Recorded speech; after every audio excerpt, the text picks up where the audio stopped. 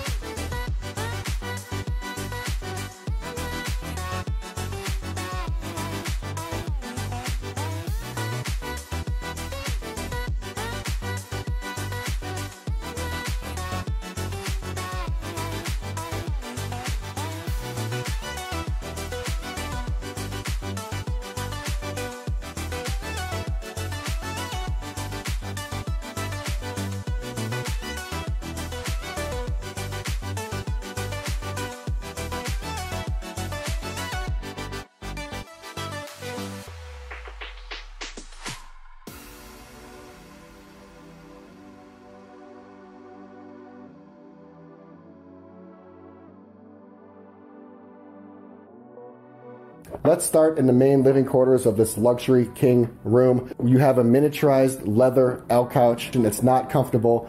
I took a nap on there for a half hour, and I regretted it the second I awoke. So do not get any dreams or illusions of sleeping another person on that couch. It's certainly not going to happen. They'd be better off sleeping on the floor. As you pan around the room, there isn't a workspace.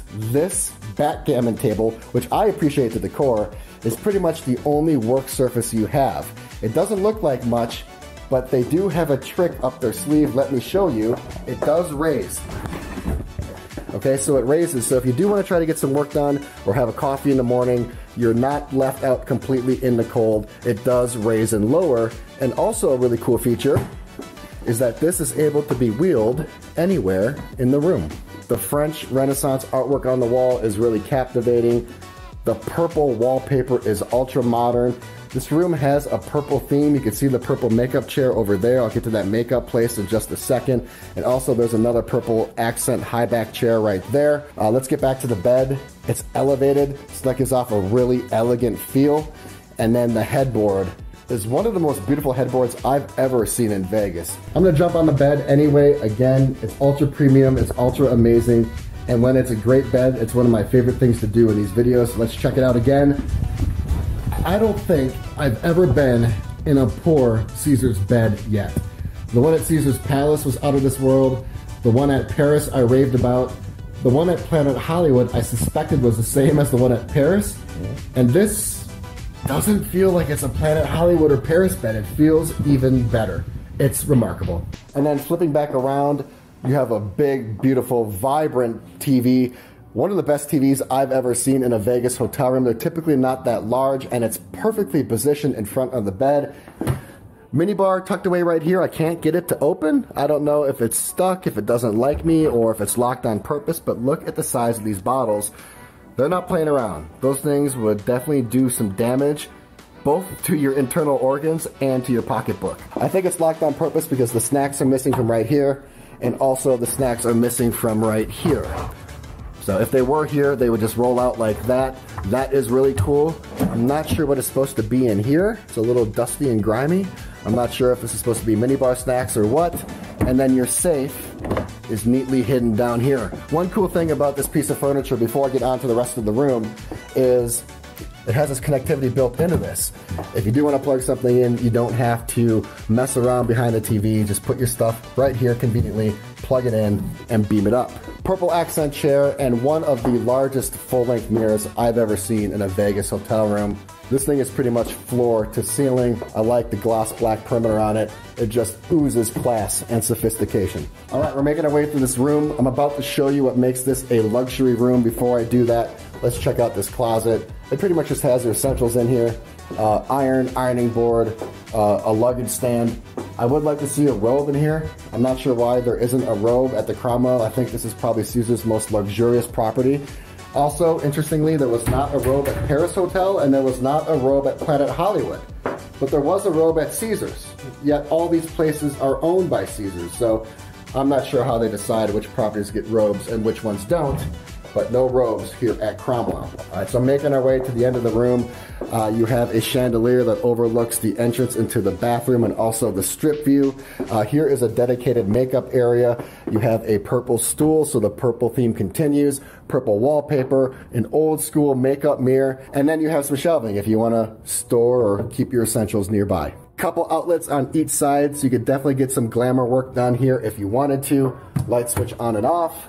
And this is what makes the room a luxury king room. That's right. If you want a strip view, you have to buy a luxury room. It's the view of the strip that makes this room luxury. If you do not get a luxury room, I am told by the manager who checked me in that you just have a view of the wall. So what would you rather have? Would you rather have a strip view that's a little loud? I mean, I do hear some really loud cars and some street performers from that walkway over there. Or would you rather have a really quiet room, but a view of the wall? I'd probably take the strip view. My view specifically has a view of the Eiffel Tower as well as the Bellagio fountains. Both are mesmerizing at night. I was hoping that this was a balcony, but it's not. I tried to get this open. It's a bit of a tease. This opens, but these other two are locked, so no getting out there. I was hoping I found another Vegas hotel room with a balcony. I love my balcony life, but this one let me down. All right, let's finish up in this bathroom. I'm really digging it. I'll show you why. First of all, it's compartmentalized. I love when you can just kind of close your bathroom access. It keeps the rest of the room looking very clean. Also, when it closes, you can have more privacy. Coming into the bathroom, you have a dedicated toilet room. This picture of a dog on a throne, it's reversed. It's really neat, really trippy, really cool. We are using some of my favorite products in the world, Jose Hebert products. I fell in love with those over at Paris. I can't wait to use those again. Circular mirror that's hanging from a stud, that is really artistic. And then you have two rectangular strips of light. And the cool thing about this is that they are impregnated into the wall. I've never seen that before. All right, last but not least, let's check out the shower. This is really expansive. You have a rain head that's way up there. I bet those are 9 or 10 foot ceilings. And then you have another shower handle right there. More Jose Hebert products conveniently placed here for you. And to finish things off, you have two really novel features. You have a huge mirror in this room. It's opposite to the mirror on the other side. And then you have a quote in here, and it says, so it's English and then French, so you have to skip every other sentence. So it says, enjoy the good life. To win without risk is to triumph without glory. Bless the ones who curse you. That's life.